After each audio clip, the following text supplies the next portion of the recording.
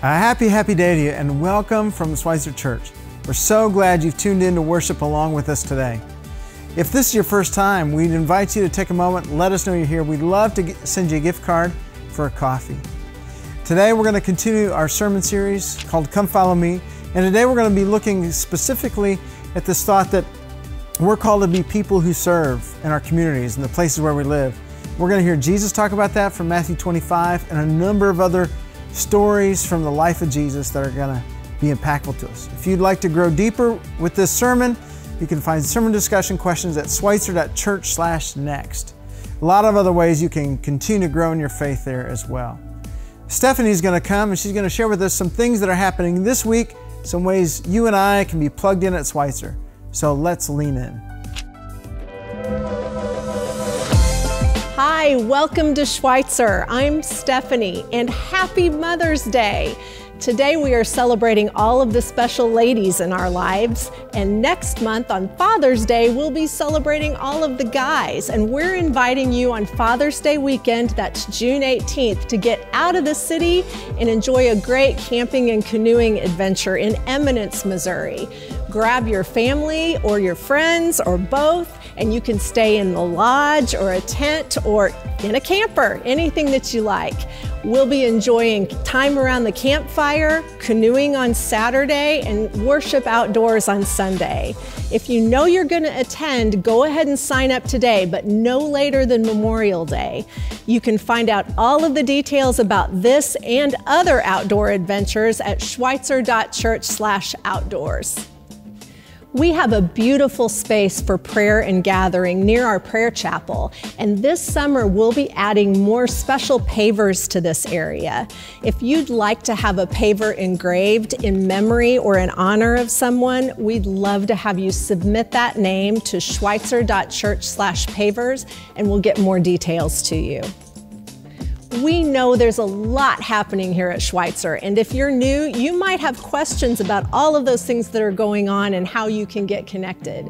If that sounds like you, we invite you to join us for our Next Steps lunch happening next Sunday at 11:45 right after our modern service. You can sign up today at the blue booth or by going to schweitzer.church/next. Staying up to date on all of the things going on around Schweitzer can be challenging, but there are a couple of really easy ways that you can connect and keep up to date on all of these things. First is by going to our website at schweitzer.church/next or by downloading the Church Center app. Here you can keep up to date on all the activities and even sign up for them. If you have more questions about these things or want to find out how to download that app, feel free to stop by the blue booth in the fellowship area today, and we would love to talk with you more. Thank you so much for being with us this morning. Let's continue with worship. Thanks, Stephanie. Now, if you're worshiping with us live, we invite you to take a moment and let us know that you're here. You can put your name in the chat room. You can wave to your friends, say hello to folks. If you like prayer, you can go into the prayer room and somebody would be happy to pray with you. And now, as we begin to enter into worship, let us hear this call from the psalmist. Come, let us shout to the rock of our salvation. Come, let us worship the Lord with shouts of gladness. Let's enter into worship together.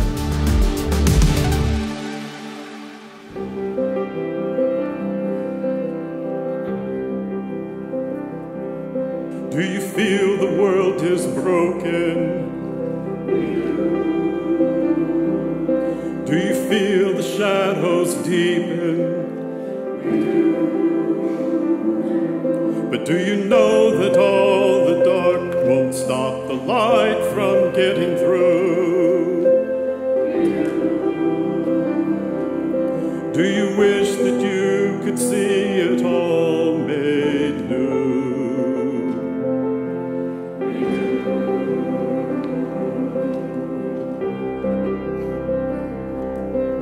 Is all creation groaning? Is a new creation coming?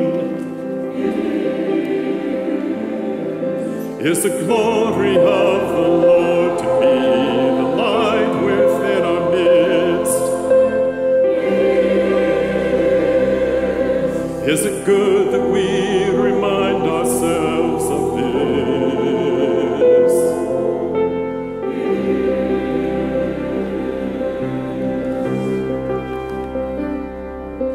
Is anyone worthy?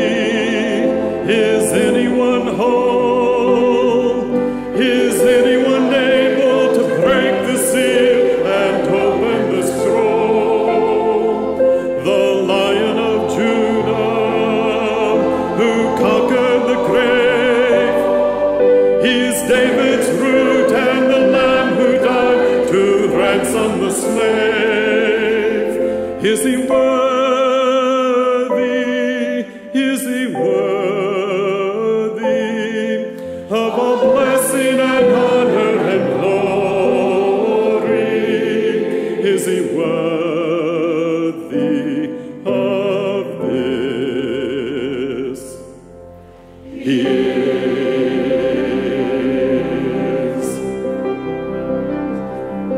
Does the Father truly love us? Does the Spirit move among us? And does Jesus our Messiah will forever knows He loves? He knows. Does our God intend to dwell again with us? He knows.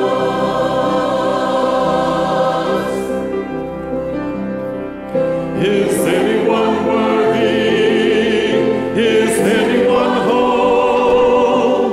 Is anyone able to break the seal and open the scroll?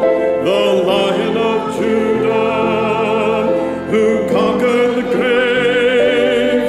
He's David's root and the Lamb who died to ransom the slave. From every people and tribe, every nation and tongue, He's made us a kingdom and priest to God to reign with the Son. Is he worthy? Is he worthy of all blessing and honor and glory? Is he worthy? Is he worthy? Is he worthy of this?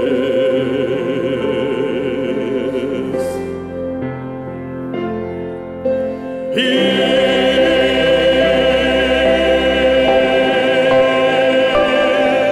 is he worthy? Is he worthy? He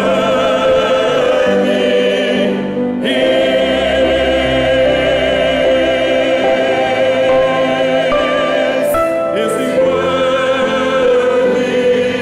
Is he worthy? He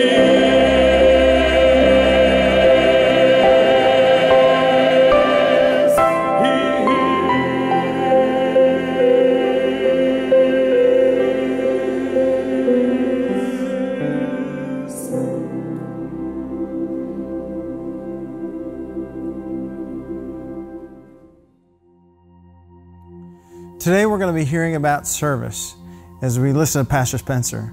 But as we get ready for prayer, I'd like to share a little bit of a piece of writing, actually a part of a letter, and then a prayer that comes out of the book, a common prayer, A Liturgy for Ordinary Radicals.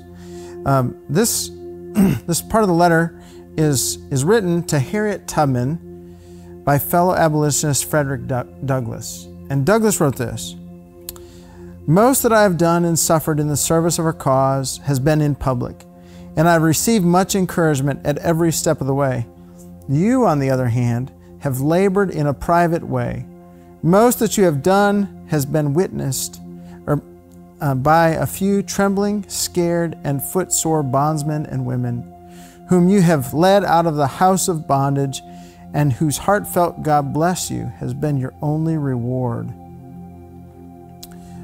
It's profound how Douglass says, out of an act of service, the best thing that Harriet Tubman ever received, the biggest prize, was a God bless you, because she served in a way that was out of sight for most folks. As we think about the impact of mothers and Mother's Day and all that mothers do in this world, much of what they've done has been out of the sight of others. But their service is so great and so grand and so significant to us all. So today I invite you to pray with me for those around us who serve in powerful yet unseen ways. Let's pray together.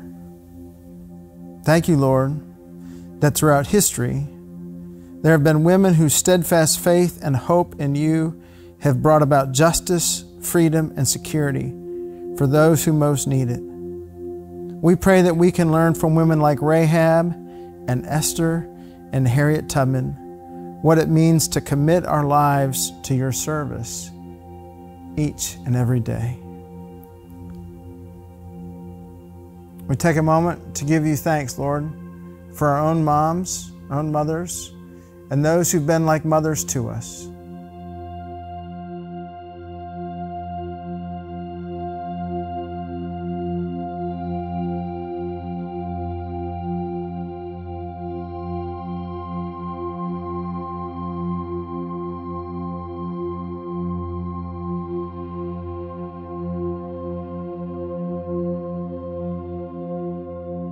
And now would you pray the prayer that Jesus taught us? Say, Our Father who art in heaven, hallowed be thy name. Thy kingdom come, thy will be done, on earth as it is in heaven. Give us this day our daily bread. Forgive us our trespasses as we forgive those who trespass against us. And lead us not into temptation, but deliver us from evil. For thine is the kingdom and the power and the glory forever. Amen.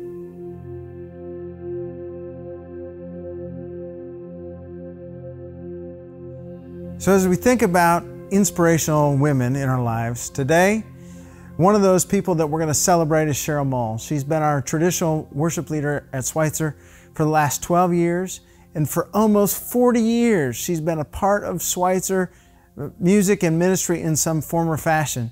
And she has a word that she's going to share with us today. So I invite you to lean in to what Cheryl has to say and to hear this good word. Hi, I'm Cheryl Mull, and it's hard to believe that this is my last Sunday on staff here at Schweitzer. I've been here a long time. I came 12 years ago as the full-time director of music and traditional worship, but I actually started in the music ministry at Schweitzer in 1984. I came to play the organ and the piano for the services and for the choir, and it's been a wonderful journey all the way through here. So I've been asked why I stuck around here for almost 39 years. The answer is pretty easy for me. I love doing music. I love the people I get to work with. They're not only talented, they're caring, and they're generous, and they're fun. And it's just wonderful to be able to express our love for each other and for God through the vehicle of music. This church has been very important to me over the last 39 years. I came here in my late 20s, had 2 small children, and had 1 baby after I got here. And the people in this church have become friends and life partners with me, watching me grow up, watching my kids grow up, and making connections. I love not only the worship service, but also the Sunday school classes and my chances to serve as reading buddy and as a second season and other opportunities that I have had. Even though I'm retiring from full-time ministry, I'm still going to continue on with the Joy Pickers and the Senior Saint Choir. Those are 2 wonderful groups, and we go out into the community, primarily retirement homes, and present music to the people. It's very much appreciated, and honestly, we get as much from it as they do. I want to say thank you to all the people I've been able to work with over the years. The choir, the musicians, the staff, my friends. It's truly an honor to be able to praise God through music, and I'm very grateful for that opportunity.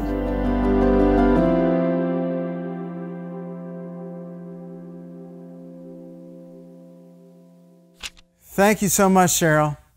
It is with great joy that we celebrate Cheryl's retirement, and there are not enough superlatives to speak to describe Cheryl's significance or influence here at Schweitzer. We're so thankful that she's going to be a part of who we are going forward, that she's going to be around, engaged, involved, and yet leaning into that retirement life. It's a fascinating, fantastic place for her to be.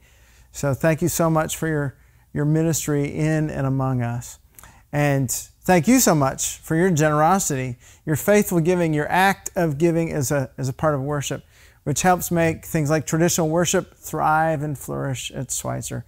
So thank you for that. You can give online today at schweitzer.church/give or in the Church Center app. Thank you so much. And now we're going to turn our attention to the book of Matthew. So I hope you have your Bibles with you. Week 5. Come follow me. Let's go.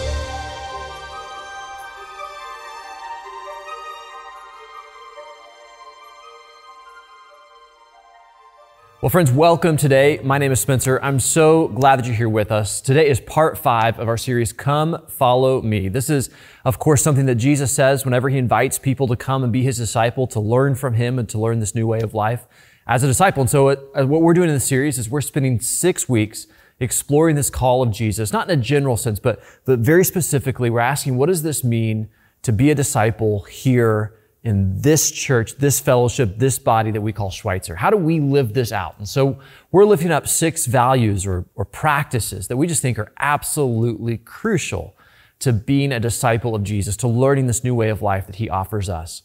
Now, we have these values posted in our building. They're on our website. We just think these are absolutely crucial. So each week we're walking through one of these different values about how we live this life of Jesus. The last part of this series, these last 3 weeks of the series, we're looking at this witness of discipleship out into the community. How do we witness of our faith and witness of the good news of Jesus? So last week we looked at evangelism. Today we have this value here where we say that in our church, one of the things that we do is that we serve our community. We serve our community. Of course, Jesus talked about service as a way of life a lot. For instance, Matthew chapter 25, listen to what Jesus says. It says, when the Son of Man, that is Jesus, that's another way of saying Jesus, comes in his glory, and all the angels with him, he will sit on his glorious throne. All the nations will be gathered before him, and he will separate the people from one from another as a shepherd separates the sheep from the goats. He'll put the sheep on his right and the goats on his left. Then the king will come to those on his right and say, come, you who are blessed by my Father, take your inheritance, the kingdom prepared for you since the creation of the world. And those on his right will say, what now? What have we done in order to deserve this inheritance? Why would we get this? And Jesus says, well, here's why. Verse 25, for I was hungry and you gave me something to eat. I was thirsty and you gave me something to drink. I was a stranger and you invited me in. I needed clothes and you clothed me. I was sick and you looked after me. I was in prison and you came to visit me.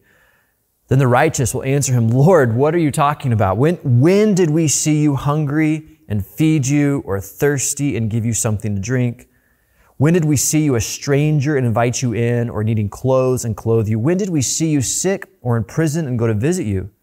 And the king will reply, truly I tell you, whatever you did for one of the least of these brothers and sisters of mine, you did for me. I'm going to read that verse again. It's so important. The king will reply, truly I tell you, whatever you did for one of the least of these brothers and sisters of mine, you did for me. Then he'll say to those on his left, depart from me, you who are cursed, into the eternal fire prepared for the devil and his angels. For I was hungry and you gave me nothing to eat. I was thirsty and you gave me nothing to drink. I was a stranger and you did not invite me in. I needed clothes and you did not clothe me. I was sick and in prison and you did not look after me. They will also answer, Lord, when did we see you hungry or thirsty or a stranger or needing clothes or sick or in prison and did not help you? And he will reply, truly I tell you, whatever you did not do for one of the least of these, you did not do for me. Then they'll go away to eternal punishment, but the righteous to eternal life. So no question about it, Jesus takes this lifestyle of service seriously. Now, if you were just to take this passage out of context and just like lift it off the page, it might sound as if Jesus is saying that our salvation is based on our service to people in need. That's kind of what it sounds like Jesus is saying here. Of course, that's not what Christians believe. I mean, Christians believe that our salvation comes from God's grace, not our performance. And this is, something all Christians believe. And so if you were to go back and look at this long teaching that Jesus has and look at it in context, you would see that what he's lifting up here is he's talking to these Jewish leaders about what the new life looks like in his kingdom, what the new life of people who belong to the Messiah, how it is that they're going to live. And so in context, Jesus is not being prescriptive in saying this is what you need to do in order to be saved.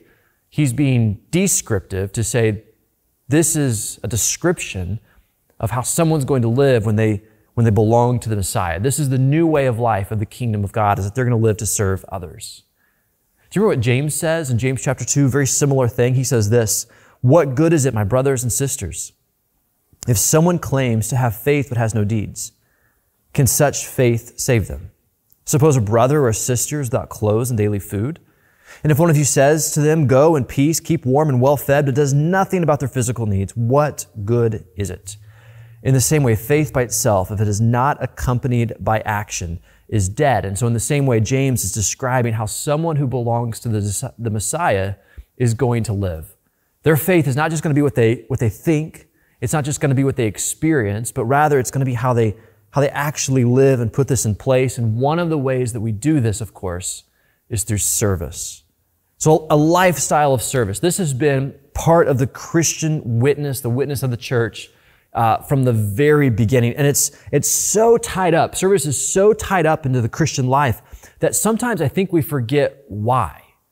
Like sometimes we don't understand why service is so much a part of the Christian life, and we lose this big picture.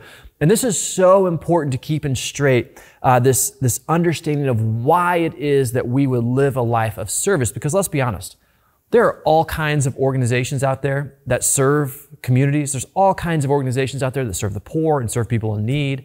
And so what is it that makes the church different from another organization, such as, I don't know, the United Way or some other group that does really good work? Like, what is it about us that makes this different? And so we have to understand our why of service if we're really going to understand this value and why it's important and what we're shooting for. And so let's unpack this and let's work on understanding this vision for where service comes from and why it's so tied up in the Christian life and what is it that makes us different from any other organization that does good in the world. Like, what is it about the Christian witness that is there that describes this? And so as we think about our vision for service, this why that is behind our effort to serve our community. Our vision for service, it is not because we're good people. This is what good people do. Our vision for service is not because, it's about citizenship and giving back and taking care of because, we belong to this community. That's not our vision for service. Our vision for service is not even about compassion. Even though compassion is really important and we certainly believe in compassion, but that's not even what drives this desire and this vision for service for the church. Our vision for why we would serve our community, serve the world is bigger than those things. You saw it expressed in what we just read in Matthew chapter 25. The very first thing Jesus says really captures the vision for why we would serve so well. Listen to what Jesus says again. This is verse 31, 32, and 33. He says, "When the Son of Man comes, when he comes in glory, and all the angels with him, he will sit on his glorious throne, and all the nations will be gathered before him. And he will separate the people from one from another, as a shepherd separates the sheep from the goats. He'll put the sheep on his right and the goats on his left." So why would Christians adopt a lifestyle of service? What is the reason for this? Where does our vision come from? Well, it's because the Son of Man, Jesus, the Messiah, the Son of God, is coming in glory, and he's coming to judge. And I know that speaking of God as judge makes some of us really uncomfortable. But the Christian, the biblical vision for judgment is so much bigger and more beautiful than maybe sometimes we think about, and that's why we get uncomfortable, because we need to understand the Christian vision for judgment. You see, the biblical vision for judgment isn't about punishment. The biblical vision for judgment is more about God making things right. It's about God bringing all of creation to conform to his reign and his rule. The biblical vision for judgment is like God making his will be done on earth as it is in heaven. And so there's a word that we use to describe this vision, this thing that God is going to do, this judgment he's going to bring. And it's a word we don't use very often, but we probably should use it more often because it is a biblical word. But the biblical word to describe that vision of God making things right is the word justice. Now, we don't use that word very often because that word, I think it gets confused and it means different things to different people. Some of us hear the word justice and we think about criminal justice, or some of us might hear the word justice and we think about it through maybe a partisan political lens, and we think about things like social justice and what that might mean according to political agendas. But the biblical vision here is really about how God is making wrong things right, how God is bringing things in conformity to his will, that the life in the kingdom of God is being lived out so that his will is being done. And where God's will is done, you know what you find? You find salvation.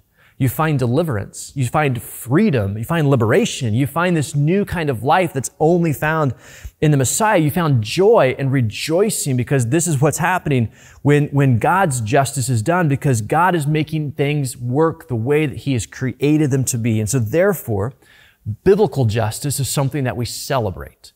It's something that we rejoice in because it's God's will being done on earth as it is in heaven. I mean, listen to how the Bible describes just this vision of God's justice and how good it is. Here's some examples. Psalm 36, verse 6 says, "Your righteousness, the Lord's righteousness, is like the highest mountains. Your justice like the great deep. You, Lord, preserve both people and animals." Like this is part of how you rule the world. Psalm 45, verse 4, "In your your majesty, ride forth victoriously in the cause of truth. Humility and justice, like would you bring this, Lord, into this world? Let your right hand achieve awesome deeds." Psalm 89, verse 14, "Righteousness and justice are the foundation of your throne. Love and faithfulness go before you." It's something to celebrate that God is bringing this justice. Psalm 101, verse 1, "I will sing of your love and justice to you, Lord. I will sing praise. I'm going to rejoice over this and celebrate this." Psalm 103, verse 6, "The Lord works righteousness and justice for all the oppressed." And I could go on and on and on with more examples of this because this is such a biblical word, but I think you get it. Like justice is the biblical vision for God's rule and God's reign and God's kingdom being done on earth as it is in heaven. And therefore, this vision of justice, of God's rule and reign, this becomes our vision for service. This becomes what motivates us to serve others, especially in their moments of need. Because when we lift up this vision of God's rule being done, God's will being done, his reign being accomplished, like we also understand that as we look out on the world, there's quite obviously so many things that are outside of God's will. I mean, you don't need to be a theologian with a fancy degree to know that there's so many things that are just absolutely broken, and it's just wrong because this is not how God created the world to work. I mean, when you see a child going to bed hungry, you just know this is wrong. When you see people suffering and just being destroyed by addiction, you just know this is wrong. When you see people as the victims of violence, you just know that this is wrong. And so as Christians, we have this vision for service because we understand this is not how God has created the world to be. And this is not what he wants. And so this is not how this world is going to be when the Son of Man returns in glory. And so we have this vision of what God is going to do to make these wrong things right. So what do we do about this? We have this vision of justice. What do we do about this? Because for a Christian to live into the rule and the reign of God, the kingdom of God is not just an idea, it's a whole way of life. A whole way of life. When we begin to look and to see and to think about these things that are wrong, that God wants to make right. And one of the things that we do here is that we serve. We serve in practical ways that start to point people towards something bigger than us. And that's really what service is about. It's a witness. Not about our own goodness, but it's a witness about God's goodness. It's a witness about God's intentions for people. It's a witness about how God desires that That while there may be these things that destroy human flourishing, God's desire is that He wants to restore people. He wants to bless people. He wants to love. He wants people to live into the life that He has for them. And this is life that we see in the kingdom of God. So therefore, this becomes our vision. And in fact, this has been the vision of the church. From the very beginning, from the time that the Spirit fell at Pentecost, this has been what has driven Christians to live a life of service, is that there is this witness of something deeper and more beautiful, something about life that can be restored and changed and lived in the kingdom of God. And this is what has separated Christians in society forever. I mean, in the very, very beginning of the Christian movement, as the Christians emerged in the Roman Empire, one of the things that separated Christians from their Roman neighbors was this vision for service, this vision to change and to lead people into something that was deeper than themselves. Because you see, the Roman Empire, as the Christian movement emerged, was all about power and where you fit within those power dynamics. And then the Christian movement comes along and they start to emphasize things like humility and compassion and generosity and service. And these are not virtues within the Roman Empire, and yet this is what the Christians are living into, and this is what they're witnessing to, and this is like this new kind of life that is available to us, this life in the kingdom of God that shows up in all kinds of practical ways then for these very early Christians. One of my favorite ways that we see this in history in the Christian movement is that there was this tradition among Roman families that when a baby girl was born, if it was legal and it was acceptable that if you didn't want her, then you could take your newborn baby daughter and you could leave her outside the city gates and just walk away. I mean, just imagine that. You could take this newborn, just lay her outside the city gates, turn your back and walk back to your old life. And this was the sole decision of the father of the house, because he ruled the house like Caesar ruled the empire. What he wanted to do was what happened. And so people would do this because these baby girls were not valued. Girls and women in the Roman Empire had no value. And so the Christians came along and they see this practice and they're like, whoa, this isn't right. Because we know that God has created all of us, male and female, in His image. And so therefore, all of us are dearly loved and all of us have value. So you know what the Christians did about this? Well, they didn't have any political power. So what they did was they found these babies who had been exposed. That's what the practice was called. And they'd wrap them up and they'd bring them home and they would adopt them. They knew this wasn't right, and so they began to serve these people who were left like this, and they began to do this. This is why whenever I come across Christians who stand up for babies or they stand up for fostering or adoption, I just think to myself, you stand in this long line of witness of faithful Christians who've had this similar vision of serving these people who are in need. And this was the witness of the church. This is what drove so much of the growth of the early church, that they had this vision for these places that were outside of God's will, that they were going to lead people and serve people and point them to something that was so much deeper. In fact, in the Roman Empire, there was this emperor named Julian who saw the witness of these early Christians and was really concerned about it. And so Julian, this emperor of this Roman Empire, saw the rise of the Christian movement and became more and more concerned. And so he started to put a lot of effort and energy into reviving the old paganism and starting to build temples and paying the priests and trying to bring this about, because the paganism was what he believed was caused Rome's greatness. And so in great frustration, he saw the Christian movement continue to grow, continue to flourish. And so one day he wrote a letter to a pagan priest, a Roman pagan priest, and he was describing in frustration these new Christians that were sharing this witness in the world and the difference it was making. And part of this letter has become quite famous. Let me read to you what the Roman Emperor Julian wrote about the witness of these early Christians. He says this, he says, quote, "Nothing has contributed to the progress of the superstition of these Christians as their charity to strangers. The impious Galileans provide not only for their own poor, but for ours as well." Isn't that beautiful? I mean, the witness that spread the Christian movement, this vision of justice, of God's kingdom, of wrong things being made right and pointing towards something that is bigger and deeper and more beautiful about God's kingdom. Like, this is what drove these early Christians. And this vision is what drives us. But you know what? This vision can also overwhelm us.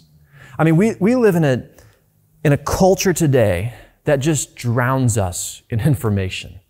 I mean, The news is at our fingertips. Social media is bringing stuff to us all the time. And you're going to find out all the kinds of things that are wrong in the world just at your fingertips, almost in real time as you come across all these kinds of things. And if there's something wrong in the world, something going on in the world, it's like you know about it so quickly. And it's very quickly becomes this kind of thing where you start to drown in all of this information that's out there about all of the things that we need to do, about all of the things that are broken. And it's just like you're drinking from a fire hose of information at times. And I've noticed that sometimes for Christians, we start to have so much information coming to us that we begin to not talk about people, but we begin to talk about issues.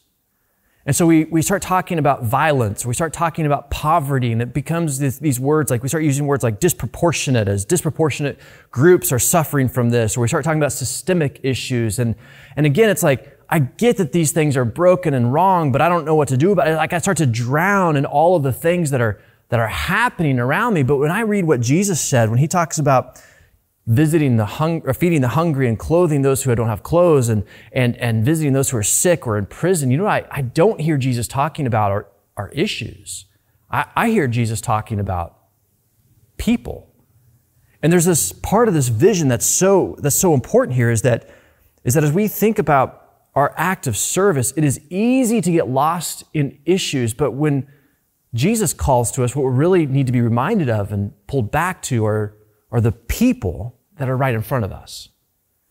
This reminds me of that really famous story Jesus told in Luke chapter 10. This is probably the most famous story Jesus told. You don't need to be a Christian to know this story. It's so famous. But in Luke 10, Jesus tells this story about a man who's going down from Jerusalem to Jericho.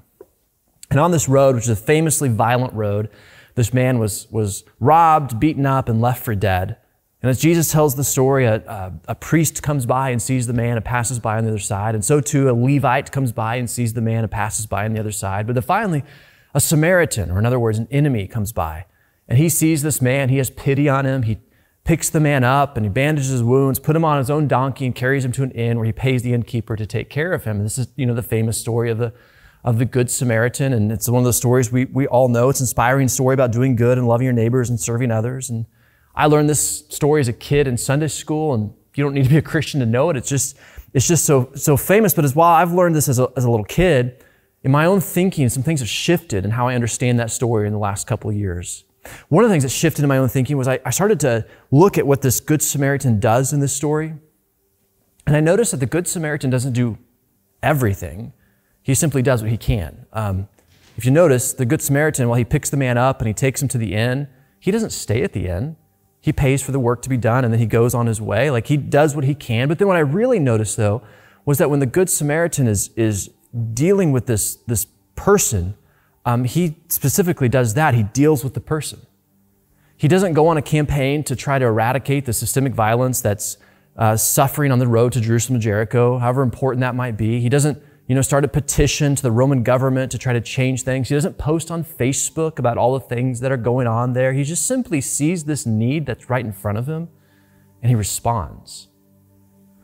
Like sometimes we drown in this information and we make everything about issues or things like that, and we lose sight sometimes of the people that's right in front of us. But a lifestyle of service, this Christian witness, it's lived out with real people. So in our church, we take this value of service seriously, very, very seriously. It's so serious that in fact, we started a whole organization for us to reach out into our community called Flourish. And the idea of this work is that we want to find ways and deeper ways of caring for people who are in need and in the ways that we can. But as we think about our approach to this, as you get to know our church, our approach to this value might be a little bit different than you might experience in some other places. For one, this insight about the importance of the individual is incredibly important to us. We see people who are in need, and that's where we want to respond, is with the individuals who are right in front of us. So we're not a church that gets really big rallies around issues or political causes. We really want to really focus on the people that are there and how it is that we can care for them and serve them and empower people to make different decisions and different paths in life that they might find a new way of living that's according to what God wants to do for them. And this is really what drives us, is we see this vision, not just about, let's try to help people, let's be good people, but really we see this vision to say, the Lord wants to restore people. The Lord wants to bring His will on earth as it is in heaven.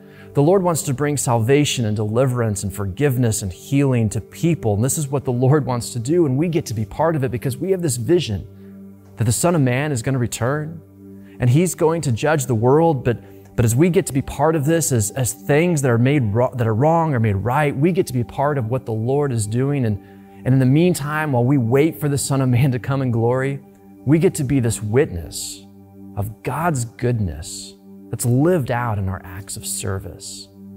Because we're not witnessing to ourselves, we're witnessing to the goodness of God, the intentions of God to bring healing and forgiveness and joy and salvation and deliverance to real people that are right in front of us.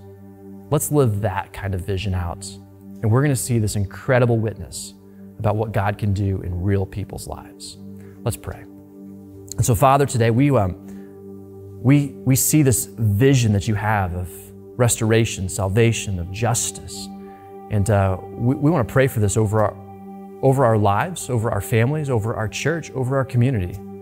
And the truth is, there are going to be people every single day that are given in front of us, and we have these choices of how we're going to respond to them. Are we going to serve, or are we going to be selfish? Are we going to serve, or are we going to seek to be served? Are we going to put ourselves first, or are we going to put ourselves last? And Lord, may we be the kinds of people who live a witness, not of our own goodness, but of your goodness, of you reaching out into the world to seek and to save those that are lost. And so may you use our acts of service. May you use our willingness to serve others in a way that brings glory and honor to you and even brings people to knowing you. And we live like this because this is what you have done for us. The Son of Man did not come to be served, but to serve. And so, Lord, we want to live in the model of Jesus. The model of Jesus who served us so much that He went to the cross for us. And so we pray today, Lord, this great understanding of what you have done for us. May we live in the same way, with the same values, seeking to serve others as a witness of the goodness of God in the world. It's in the name of Jesus we pray today. Amen. Hey, thank you so much for joining us in worship today. Hope you've had a great weekend, a great time with other people and celebrating women in your life who've made profound and significant contributions to you, to who you are, and who've shared the faith of God with you. Big thanks to the folks who helped produce worship today, to Alec, who's behind the scenes, to Stephanie, and to the worship team, to Spencer for that encouraging message about how we serve, why we serve, and how we look for the justice that God wants to bring, the setting all things right in this world that God wants to bring to each and every one of us, and how we long for that and how we can be a part of that, actively carrying that out each and every day. Hope you were encouraged, and we would be thankful if you would share this with people around you who need to hear this. And we would also be grateful if you took a moment, and if you liked and thumbs up this on your thumbs upper button there, and then share this with folks. That'd be awesome. We look forward to seeing you next week where we'll have week 6 of the Come Follow Me series. Have a great day.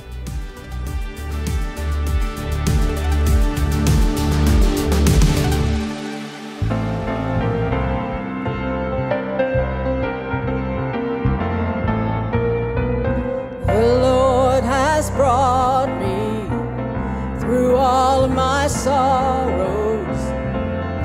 When I failed Him, He didn't cast me away. He stood right by me through all of my troubles. When I was gone, He didn't let me go astray. He took my sin and saved my soul. He cleaned me up and made me whole. Jesus died on Calvary so the whole wide